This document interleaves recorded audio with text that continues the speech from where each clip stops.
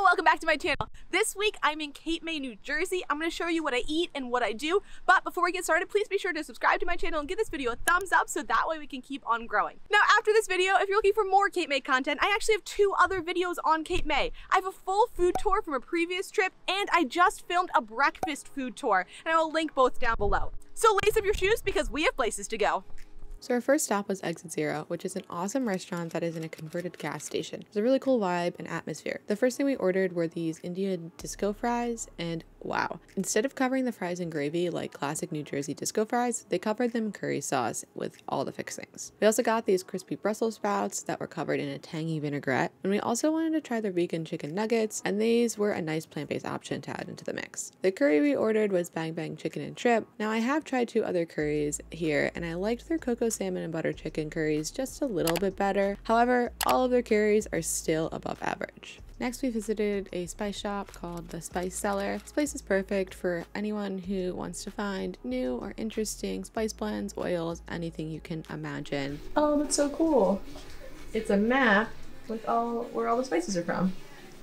These are all balsamic, olive oils. You were also able to sample their balsamics and oils, and out of everything that I tried, I really liked the black cherry balsamic. I was pretty surprised how strong the black cherry flavor actually came through. So do I get this or do I get this? Sriracha sea salt. Okay, first off, what is in the vintage Merlot sea salt? A fusion of complete rich red wine from Washington wineries. Okay, all right, that's cool.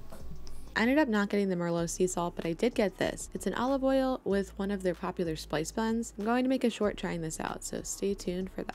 We stopped by Beach Plum Farm, which is one of my favorite places in Cape May. It's a great spot for a family because you can walk through the grounds, through their shop, and even get a bite to eat. We ordered their Arnold Palmer, which is honestly a must-have if you stop at Beach Plum. It's so good, and I am very much craving it right now. We also ordered their egg salad on a bagel and their kielbasa. I will say, this wasn't a New York bagel, but it was above average. And don't get me wrong, the egg salad was still really good and the lettuce was from their garden, so I can't complain. The kielbasa was made in-house and I do wish I had something other than a potato roll to eat it with, but other than that, they change the menu often and it's a good spot for a change of pace and tasty eats. Okay, it would not be a trip to the Jersey Shore without stopping by Gore Brothers, and my go-to order at Gore Brothers is vanilla and chocolate swirl with rainbow sprinkles. Now I'm curious, are you team rainbow or chocolate sprinkles? Sometimes they change it up, but I'm not gonna lie, rainbow sprinkles are just fun. We stopped by the Nature Conservancy because Cape May actually has some trails and preserved wildlife. Welcome. Okay. There we go. Oh, cute. Okay, well you can come to this touch screen and see all about the preservation before you go on a nice little walk.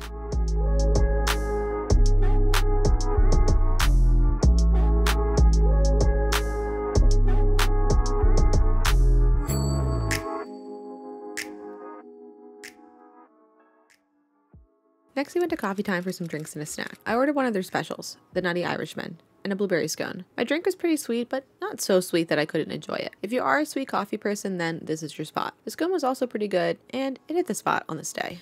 Okay, this spot is another one of my favorites in Cape May. Peace Pie. They serve ice cream sandwiches in a variety of fun flavors. I ordered cookie dough and it had an incredible amount of cookie dough with vanilla ice cream and a ganache to help it all stick together.